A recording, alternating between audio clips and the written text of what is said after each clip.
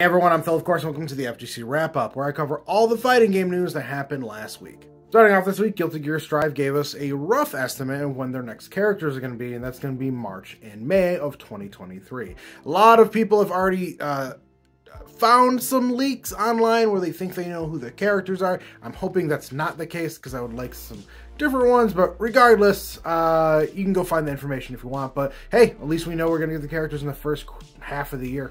The second Mario movie trailer came out, and there was some Smash Bros. Inspired themes in there. There's one point where Mario pretty much is facing Donkey Kong, and it looks like he's doing his forward air. Donkey Kong then whoops his rear end. However, I don't know. This looks super sick. I wasn't really super hyped for this movie, but seeing all the other characters outside of Mario makes me want to see it more. Street Fighter 6 and Tekken 8 have announced they will be making appearances at the Game Awards this year, but that's not going to be said for NetherRealm Studios. A lot of the YouTubers out there and other content creators have been thinking they've pieced things together where they're going to have this big announcement at the Game Awards this year, and sadly, Ed Boon came out and tweeted that it is not happening. We are still waiting for a new game from NetherRealm Studios. I gave up on hope waiting, and then when it happens, it just happens, because I just don't expect it at this point. Street Fighter 6 also announced they're doing another closed beta. You can go sign up for that right now if you want. Make sure you go to Capcom website and sign up. Let's find out if we can get more people in there. Jojos Bizarre Adventure All-Star Battle Royale R? I'm never going to get that name right. Had a minor balance update. Some people think it's to put some stuff in there for the next DLC characters. But regardless, I'm happy Jojos fans are getting some support. It was kind of light on the Bandai Namco sign of support this year. Dragon Ball FighterZ did have a minor re-announcement this week where there was a Dragon Ball Battle Hour, and they announced that the rollback netcode was something they were working on. Pretty much the same exact announcement that we got at EVO. They came out and said officially this time, where it was in the Battle Hour, not just at the end of EVO. So is that a good thing? Is that a bad thing? I don't know. If I'm going to be completely frank with you, I don't think it's that big of a deal. I wasn't expecting rollback with fighters anytime soon, and people that were hoping for it like immediately, don't expect it.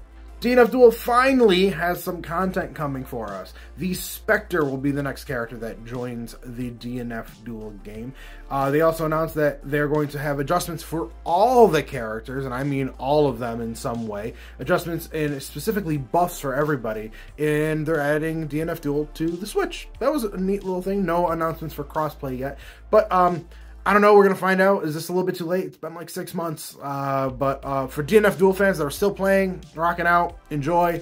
And let's see if we can get some more characters, because halfway through the year, 6 months of the year have passed and nothing. So this better be big. And lastly is the drama that's going on with Nintendo's PandaGlobal in the Smash World Tour. So for those who don't know, the Smash World Tour was a tournament series that was going to be happening starting in December. And in fact, it would have been beginning of this week, I believe. That was supposed to be happening, and those people were working with Nintendo. That is, I believe, VGC Bootcamp and Gimmer, I think is who it was. They were working with Nintendo, and it seemed like things were going great. Unbeknownst to many people in the community, PandaGlobal had their head CEO, whoever's in charge of the company, have been kind of like strong-arming other TOs throughout the year at locals and other regional events. This was unbeknownst. Not many people knew about this, and that's what pretty much was happening behind the scenes. Well, PandaGlobal, the people with this guy who did this, more or less made a deal with Nintendo where they were going to be the official Smash Bros. Tournament scene. Right, so a bunch of weird stuff went down where, in a nutshell, the Smash World Tour got a message from Nintendo saying, no, stop, you're not allowed to do this anymore, or said language in the way that they would get resistance if they continued with their tournament. They made the decision to cancel the event. And because of that, Twitter did its thing, and everyone voiced their opinion on this. So much so that Nintendo responded. Nintendo responded and said, that's not what we said. And then Smash World Tour came out and said, well, that is what you said. Then finally PandaGlobal came out and said something as well. Pretty much saying, well, this wasn't us. So this whole aspect has been the talk of the town the entire week. I'm going to link all of the stuff that you can go read yourself. But in a nutshell, this is pretty big. This has caused a lot of people to look into their opinions of how they see Nintendo, how they see about esports, and it's a bad thing, to be completely frank. Like this, we needed esports to evolve, not get shit on. So, but if you want more information, link below, and go gain your own opinion on it. Really busy weekend. I tried to cover everything, but if I missed something, make sure you at me on Twitter or Hive. I'll try to cover in next week's video as well. And it's time for the FGC TikTok video of the week, and it's time for Puffer McSparkleface. And he covers my main in Super Smash Bros. Ultimate. That's why I'm covering him this week. But he does a series on every character in the game, and not only Smash characters, he's trying to cover everything. He has a very unique series, and I highly recommend you go follow him and give him some support.